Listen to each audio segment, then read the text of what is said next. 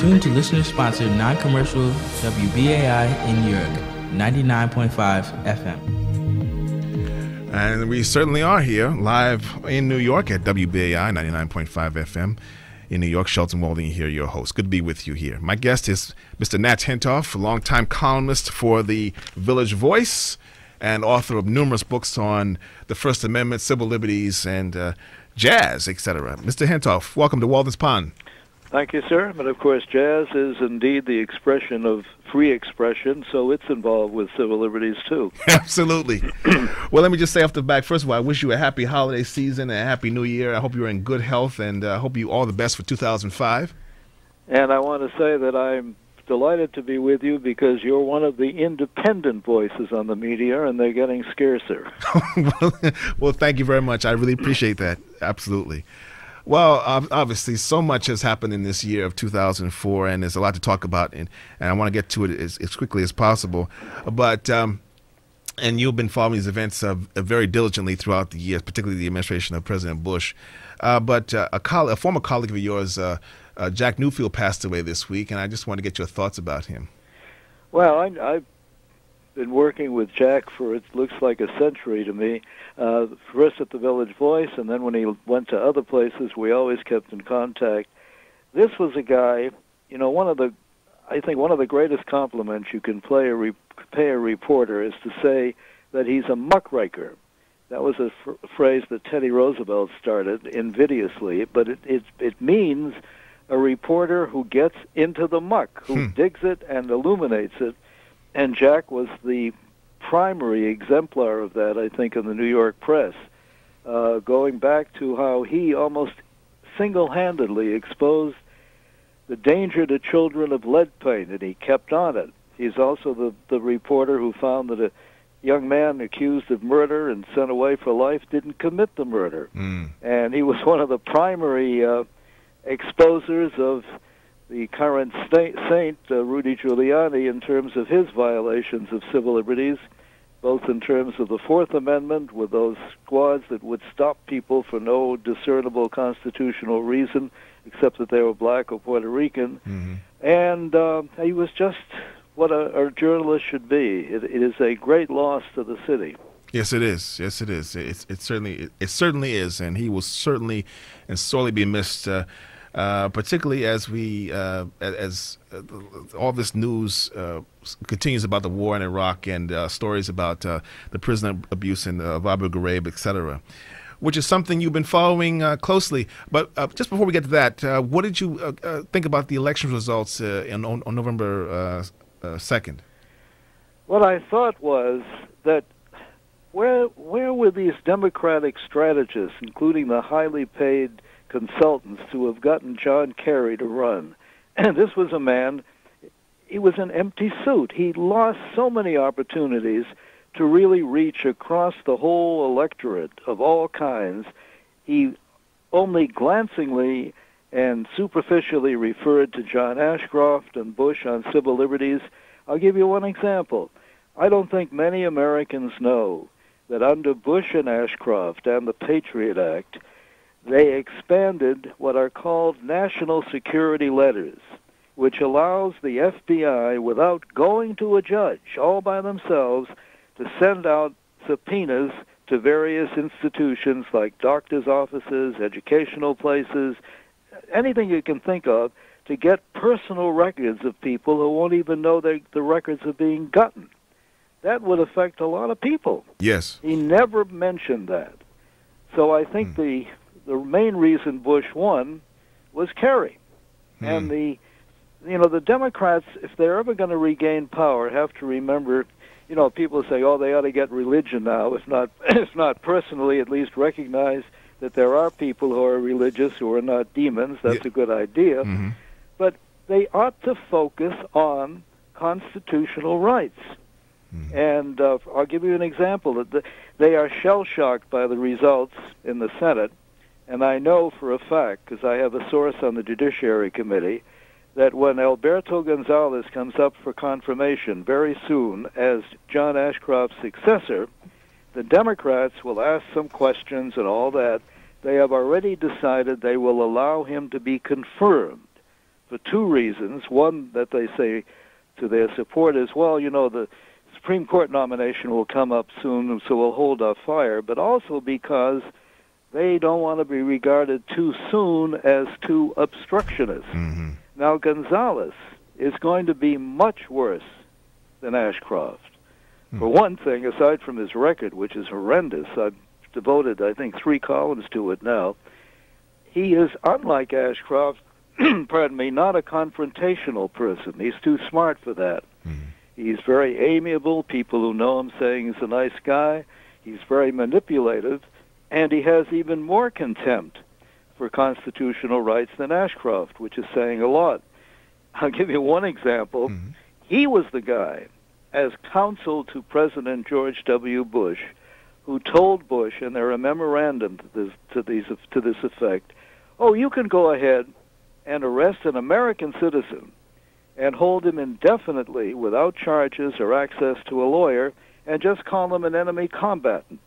Finally, the Supreme Court said last June, hey, and Sandra Day O'Connor, who's no radical, said to the president directly, in her opinion, you don't have a blank check just because it's a time of war. Mm-hmm. But the Democratic Party, which ought to be rising in force against this new, much worse version of Ashcroft, is not going to do much. Do you have any reason why the Democrats have been so slow on some of these issues? On what? Do you know the reason why the Democrats have been so slow to pick up on some of these issues? Well, the problem with both parties, with a few exceptions, is that civil liberties don't rise to the top of their concerns, because like too many Americans, unfortunately more and more Americans are becoming aware of what's happening to our liberties. But one of the worst problems is, and this has been an obsession of mine, it's not taught in the schools, not from middle school through graduate school. There used to be what's called civics classes. Yes. And now they call it, what do they call it now? Anyway, government classes or whatever. Yes. And I've seen surveys that indicate that for the most part, the kids will get in high school maybe 1 or 2 brief courses in the course of a year. So most Americans, or many Americans, this is diminishing, thank God, many Americans don't know what their liberties and rights are under the Constitution to begin with. Yes. And that includes a good many members of Congress. Yes. And the Democratic Party as well. Funny, one of the main reasons that Ashcroft was put on the defensive in the last year was that in the Senate, his worst opponents, his most dangerous opponents, were not Democrats by and large, but very conservative, Republican, libertarian, for reasons that, other civil liberties people may not agree with. They feel strongly that the Bill of Rights is important, and they knew what the Patriot Act and a lot of these other things, like national security letters, was doing to them. Yes. I get the feeling sometimes that both sides, no one wants to let the other side have an advantage on civil liberties or free speech. So everyone wants to restrict the other person. And no one sees the bigger picture of, if you restrict someone else's speech, your speech might be restricted down the road too. Well, that's true of the right and left. Yeah. I remember I got into, as usual, a lot of controversy when people wanted to get Dr. Laura off the air because she was very hostile to gays and lesbians, etc. But they didn't realize, and I try to talk to some of the people who were leading that drive, that once you do that, and they succeeded, she's practically a nullity now on television, though she's still on the radio, that gives ammunition to, let's say, the more radical religious right, which has a very good propaganda machine, and if some liberal got on the air and antagonized them, well, you did it to Dr. Laura. Why can't we do it to this person? Absolutely. There's a couple of issues that have come up in the news I want to get to, and then I want to ask you about a controversy at the ACLU.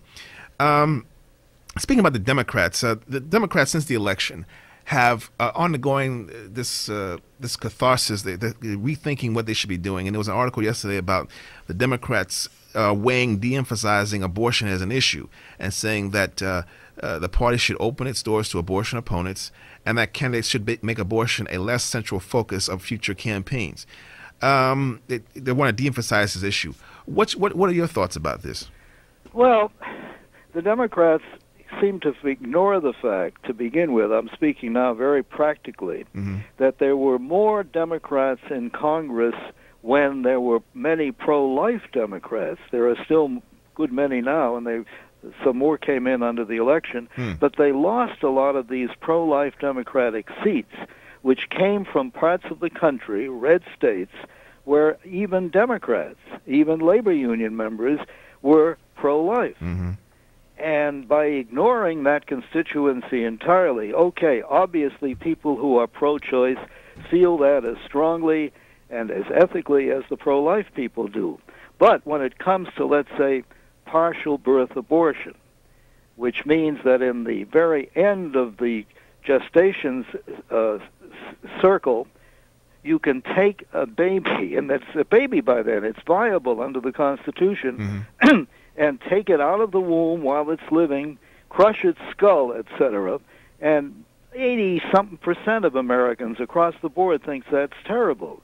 But the Democrats in Congress have repeatedly, because they feel that their main base in terms of this kind of issue is the pro-choice people, they've repeatedly voted against banning partial birth abortion, which, by the way, Daniel Patrick Moynihan, who was very pro-choice, so he described partial birth abortion as about 2 minutes from infanticide. So insofar as they begin to think about being just plain realistic as to what they're doing. Anyway, I think that division, though, is not going to be healed very quickly, if at all, because, as I said, both sides feel as strongly as you can think of about that. Yeah, I read somewhere that John Kerry caused some shockwaves in the party because he spoke recently. He said that he met with a lot of people, union members in Pennsylvania, and repeatedly they came up to him and said that he needed to talk about abortion. I mean, they were pro-life union members. Yeah, that's Democratic consultants, these overpaid guys, they're paid to lose elections. They don't, it's a myopia. And it's true of the way abortion is covered in much of the media. It's not that people are biased as reporters, but all they know, most of reporters, at least the ones I know, and I know a lot around the country, the people they socialize with, the people they marry or have as companions, they're all pro-choice, and they figure, well, that has to be the mainstream. So they're unaware that there are other decent people who, for whatever reason, and they're not just, religious. I'm a pro-life atheist, for God's sake. I'm not alone in that card. They don't realize how heterogeneous this whole debate is about. Absolutely. We're on WBAI in New York. It's 1:29 in the afternoon. I have the privilege of talking with Nat Hentoff, a longtime distinguished columnist for the Village Voice. We're talking about some of the issues in the year 2004. Let's talk about an issue you've been working on, which involves the ACLU. This is a very interesting story. What's this all about? Well, the staff of the ACLU since 9/11 has done extraordinary work in illuminating what's been going on. They've analyzed legislation. They've gone into court, the most recent court victory, which perhaps is the most important yet in terms of international news of what we do and shouldn't do. They are responsible for the release within the last 2 or 3 weeks of actual documents, copies of documents, from FBI people in Guantanamo, from counterintelligence people, from Navy and Marine people who were so appalled at what our forces are doing in terms of abusing and indeed torturing these non-citizen detainees. And as a result, it's now been proved that the chain of command, what justified in the name of torture, what some of these people are doing, goes directly to the White House and to Donald Rumsfeld and his colleagues at the Defense Department, particularly to Rumsfeld. Now, here we have Rumsfeld being attacked because he uses an auto pen, or he's supposedly insensitive to the service people. Yes. But the torture thing, under this terrible 24-hour news cycle, it broke. It broke in the New York Times. It broke especially in the Washington Post, which is doing great work on this, and then it died. And nobody talks about it anymore. Yeah. So anyway, that's one. And now, getting back to the ACLU, though, as I said, the staff is superb.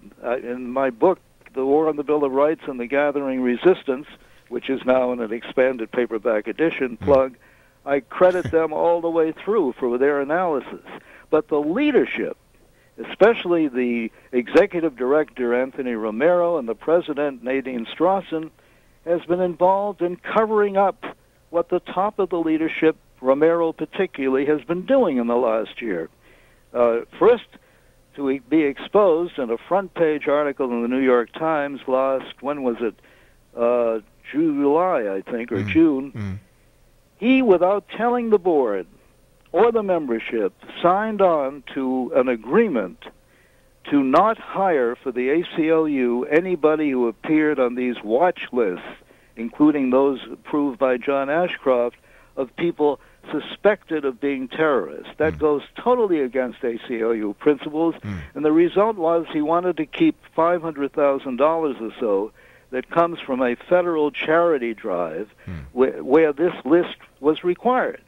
Now, recently, the New York Times again, on the front page, exposed that to get more money out of the ACLU donors, and they need that money, to survive and to expand, the ACLU under Romero has been databasing the contributors, even down to the $20 a year contributor, to find out how they can get more money. Trying to find out more about their finances, where they live, are they capable of producing more. Now, this is a violation, even though it's not the government doing it, but, once you're in a database, the government can swallow that up, as the government is now doing again. But not to tell your members that you're doing that, and not to tell the board until recently. Then, what makes it worse is, except for two, I must say, muckrakers, because that's my favorite term these days, two members of the board, Mike Myers, who runs the New York Civil Rights Coalition and is also a board member of the ACLU, and Wendy Kaminer, they've been exposing this to the membership, to the board, etc., and they're now being treated as pariahs, because most of the board of the ACLU is being very complacent and accommodating to this. Now, what's going to happen eventually is they will lose support, financial support, and that will tarnish the work of the staff. And the ACLU has never been more valuable than it is now. Yes. So my call that nobody's going to pay attention to is Romero should resign. He's not going to do that. And the other thing is that in both times when he's been exposed, the top leadership has told the board members to not speak to the press, go through the ACLU press office. So here is the top of the ACLU trying to put a gag rule on its board members. Very interesting. I'm sure there'll be a lot more about that in the weeks to come, indeed. Oh, yeah. We're on WBAI 99.5. I've been talking with Nat Hentoff for the Village Voice. Maybe if time permitting, we'll try to take a couple of calls or two for Mr. Hentoff. There's also another article here talking about freedom to speak, about conservative students are targeting liberal professors in schools, invoking, saying that they're being that they're not getting all sides of the story from professors, etc. Have you been following any of this? Oh, yeah, all over the country. I'm a board member, along with Mike Myers, of an organization called FIRE, the Foundation for Individual Rights in Education. And we've been handling cases from all over the country of students and professors, both right and left, who have been intimidated and punished because they dare to dissent from the prevailing orthodoxy on campus. Now we have a situation at Columbia University, which has been going on for at least 2 or 3 years, where in the Mideast Studies Department, some of the professors, not all by any means, but some of the professors, when they have students in class who try to question their views, and their views, which they're entitled to hold, obviously, are that Israel is Satan, although that's not the word they use, and they're oppressing the Palestinians and all that. Again, they can say that all they like. That's their right. But when a student says, look, I'd like to present at least a contrary view, those students are intimidated and humiliated in class. That is not academic freedom. Academic freedom is part of the free speech movement, and that means the professor has the right to speech and the student has a right to counter speech. And if you're going to be silenced for fear that if you contest the views of the professor, you're not going to get a decent grade, that is not academic freedom. Now I found out about 5 minutes before you called, and I haven't seen it yet, but I know the source, so I trust him. The New York Civil Liberties Union, I've just been told, has written a letter to the president of Columbia, Lee Bollinger, who is under fire now because he's done too little to do anything about this. He appoints committees that are already prejudged in favor of the professors. Anyway, the New York Civil Liberties is claiming, well, the students don't have any right to contest their professors' views. So that part of the ACLU is also engaging in very odd positions. However, the students there have a lot of courage. There are a number of them who participated in a movie, a 25-minute film called Columbia Unbecoming. And that has been shown not only to the press, and I must say the New York Sun particularly and the Daily News has done a very good job on this, as has the Times in a lesser way, and that's beginning to have considerable effect. Now, the result was that Bollinger, the president, finally appointed a so-called independent committee to look into these questions, and I now have an analysis of the members of the committee. Now, I think it's 5 people or 7. 2 of them have already, in the past, signed petitions to divest from Columbia's investments anything to do in favor of Israel. They got a right to do that. That's free speech. But what kind of an independent committee, and the others, by the way, are on record as also being very much in tune with the professors who are intimidating their students. So this is a farce. And it's interesting. I'm going to keep following this story. Yeah, absolutely. It's on all sides. I mean, there's a group now called the Students for Academic Freedom, which has close ties to David Horowitz, who's been on this about on the other side. Now Horowitz goes too far. Horowitz, who is a former, editor of Ramparts magazine, a big radical in the 60s, now turned all the other way around. But what he proposes, and sadly a couple of states, I think, are doing this, he wants a piece of legislation called academic freedom. If you get the government into this, if you punish professors through the government in the name of academic freedom, whether it's Democrats or Republicans who control the state legislature or the National Congress, you are directly violating First Amendment. Yes. Because when you talk about First Amendment rights, that means the government involvement. And Horowitz is dead wrong. That's going to be a terrible development. Yes. What the way to do it is the way these students at Columbia are doing it, and Charles Jacobs, who put together this film. All of us can protest the people who are not allowing us to protest. That's the way to do it. You don't bring in the government. That's right. Yeah, you don't want government regulating speech. Well, it's 1:40. We only have a few minutes left for Nat Hentoff, longtime distinguished columnist for the Village Voice, author of many books on civil liberties. We're taking phone calls for Mr. Hentoff at 212-209-2900, 212-209-2900. We call, go right to the question. We only have a limited amount of time. Shelton Walden here, Walden's Pond, at 1:40 on this 26th day of December 2004. Coming up at 2 o'clock will be Ibrahim Gonzalez and his program Radio Libre here on WBAI. Let's go to the phones now. WBAI, you're on the air. Hello? Okay. 212-209-2900. WBAI, you're on the air. Hello? Yes, this is for Nat Hentoff. Yes. Nat, you were one of the great champions of civil liberties, and thank God for you and your wonderful writing in your book. But let's get down to late-term abortion. You know, in most instances, this is because the children are microcephalic, the mother's lives might be in danger, and therefore the Catholic Church has been pushing with evangelicals all the horrible pictures of what it looks like, but it overlooks the basic fact that this is a medical necessity. So why don't you comment on that? I'd be glad to. You're right, insofar as late-term abortions are for macrocephalic kids or kids with Tay-Sachs disease who are going to die anyway and whose presence will endanger the life of the mother, there's nothing wrong with an abortion. But the majority of these, and the statistics came out from some man who used to be an officer of the National Abortion Rights League, and I've checked that out in other places. There was a report from a hospital in New Jersey and other places around the country. Most of these late-term abortions are elective abortions that occur because the women waited too long and out of their desire not to have a child, get rid of it.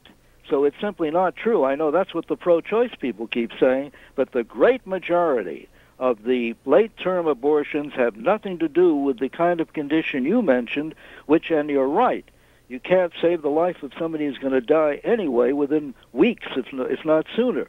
But that's not the problem with late-term abortions.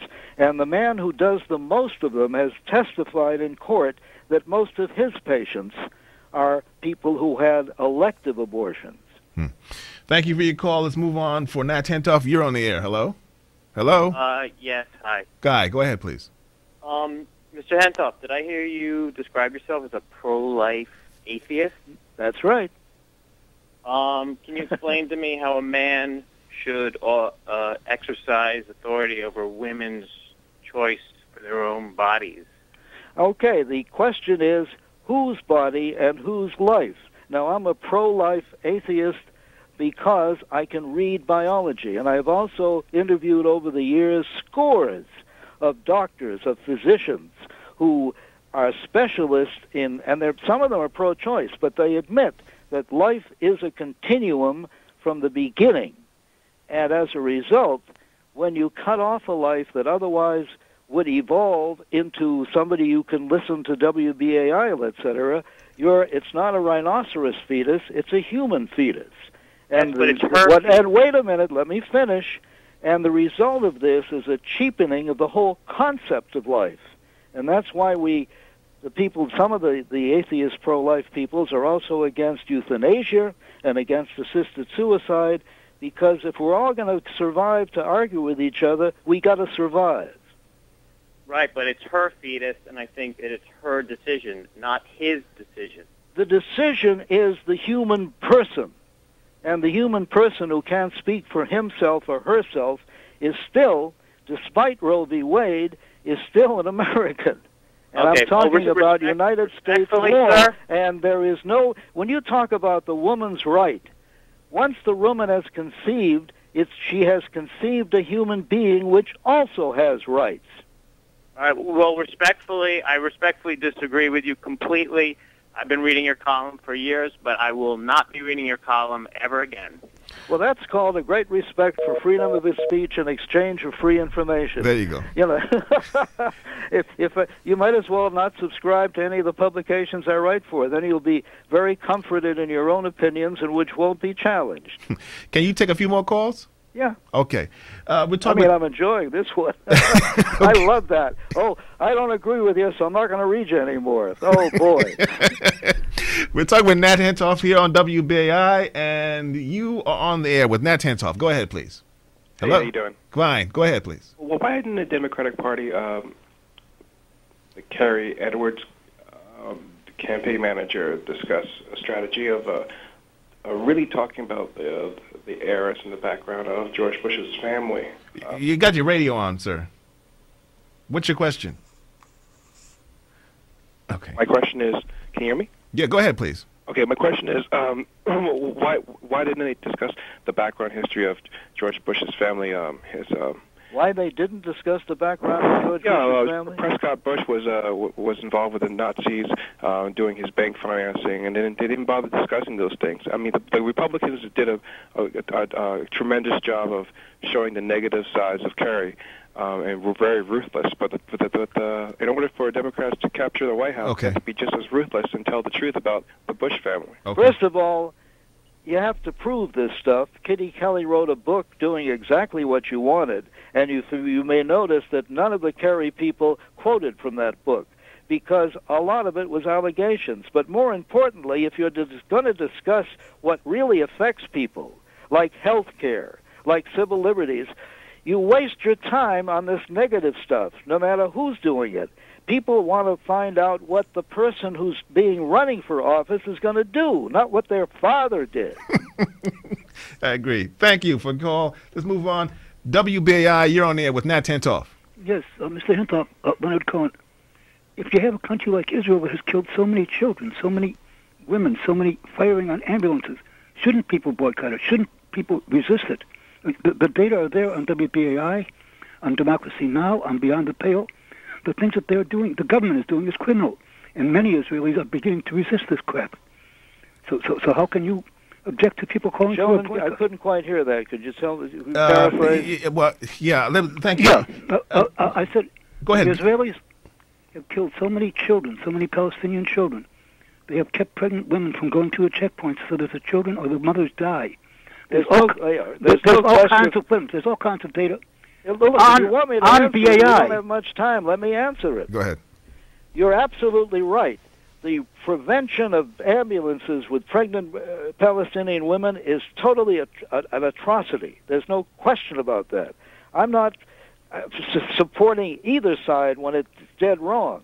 And as a matter of fact, I was writing in favor of an independent Palestinian state from the 1980s on. I once got an award from Arab American organization. I'll tell you what changed the moral equation, which does not in any way excuse what you're talking about. You're absolutely right about that. But when the Palestinians, who have a right of resistance, started using suicide bombers, they injured their cause tremendously, and just 2 days ago, 500 Palestinian writers, lawyers, intellectuals, etc., who have been part of the resistance said, we got to stop this, and maybe that'll stop. I'm not saying, again, that Israeli is without blame, to say the least, but you can't use suicide bombers any more than you can prevent ambulances carrying pregnant women from going to a hospital. Okay. Let's move on. Full switchboard here for Nat Hentoff, and God, let's take some calls here. WBAI, you're on air. Hello? Hi, this is Shane. First of all, I want to thank, I would say, Professor Hentoff. Not a professor, I'm not teaching anymore. Oh, well, whatever. The article you wrote about Ms. Sagan more than 4 years ago, December 2000, and I found it on the Internet also. So there are some marvelous pieces of yours. Obviously, you're talking about other people, okay, with whom the previous callers may agree, and they can download them free of charge without subsidizing anybody or whatever. All right, but listen, what's your question? The question is, let me just say that I'm not an atheist, and I'm not necessarily pro-choice, or pro-life. But I like the fact that exceptional examples like you, so we can say, well, not all pro-choice people are Christians or Muslims or whatever. But the idea is even some pro-choice people are actually in favor of reducing the number of abortions. Mm-hmm. And I think there's a great work that has to be done in collaboration with those people if they are really serious about this. Okay. You're absolutely right. And for some years now, there have been meetings between pro-life and pro-choice people about how to reduce abortions. And that would involve, for example, one of the things is a matter of poverty. There are a good many poor women who don't even get any kind of pre-birth counseling or any kind of medical attention until it's too late and they're at the hospital. And that's something that could be done across the board. And also what's important is information. People on both sides have begun, at least some of them, to agree that although the more radical pro-choice people are opposed to telling people who are pregnant information about what the whole procedure is and what the life of the fetus is. And, for example, many people who are virulently pro-choice, and there are virulent pro-lifers too, don't know that for years now there has been surgery on fetuses. Fetal surgery is now especially recognized all over the country, and if the fetus, for example, has some kind of impediment that can be cured, they know how to operate on it, but then the same child, if you want to call it a child, I'm sure many of you don't, but anyway, the same child can be aborted the next day. People ought to know about that, whether they're going to agree with it or not. It's a more complex situation than the slogans on either side have shown. We only got a couple more minutes in the program. 212-209-2900 for Nat Hentoff, Walden's Pa, Shelton Walden, and you're on the air. Hello? All right. Let's try this call here. WBAI, you're on the air. Hello? You realize that the moral majority that wants to prevent late-term abortions, they want the people who are in poverty to have children and to raise these children to fight the wars of the status quo of the white Republican white male society. That's the plain simple truth of it. I mean, that's really something. You are now telling poor women that they have a responsibility to abort because otherwise their children will be forced to fight the wars. Actually, if the Democratic Party had done a better job over the years, no child would have been forced to get into kind of the situations that they're into now. No, the question is each individual woman has the right to know enough to then decide. And that's what I'm talking about. You're talking in these wonderful generalities that have nothing to do with the complications of being human and having problems as to what to do that's right for you and for the person that's in your womb. All right, maybe take one last call to here. WBAI, you're on air. Hello? Hi. A cow doesn't have any consciousness, so we eat it, right? And a lamb and all. I don't too much because I saw cows in India and they looked a little conscious to me. But in general, an animal doesn't have consciousness. A very early term fetus doesn't have consciousness either, self-consciousness. And what makes us more privileged to have life than an animal? Some people think animals do have consciousness, but that's a whole nother story. Well, I said I don't know. Well, okay. Go ahead, but thank you for your call. The whole idea that you can get rid of a life because the person with the life in the womb, let us say, is not conscious. What do you do with people at any age who are alive, who have gone through the birth process but have a concussion or are otherwise without consciousness for weeks, days, or years? What do you do with people who are severely retarded? Do you get rid of them because their consciousness doesn't exist? I'm glad to hear these things because they so vividly illustrate why people do not think for themselves. This is groupthink. You hear this kind of argument and you pass it on and you think you're contributing to wisdom. Listen, we have about a less than a minute. You have any final thoughts as we approach 2005? What's your hopes or fears as we approach 2005 in the area of civil liberties? Well, I think the gathering resistance, which is quite real. There are now 362 towns and cities across the country and 4 state legislatures that have passed Bill of Rights defense resolutions telling members of Congress to look into this legislation and these executive orders and change them. And because there is a real coalition now between civil libertarians and these Republican libertarians, and if the media will wake up and use some of this material that's coming out because of the ACLU about the torture we're inflicting not only in Iraq but Afghanistan and in secret CIA interrogation centers, then maybe we can do something to force the Bush administration to adhere to what they swear to protect, that is our Constitution. Absolutely. That's a lot on the plate there, I tell you.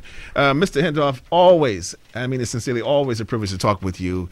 And I really wish you a very happy 2005 and good health and all the work you do in alerting us to what's going on in our government. Well, I'm glad you gave me the forum. I hope you don't lose too many listeners because they don't like what I say. No. I think we gained a lot of listeners. Listen, best of luck to you. Okay. Thank bye. you for your time.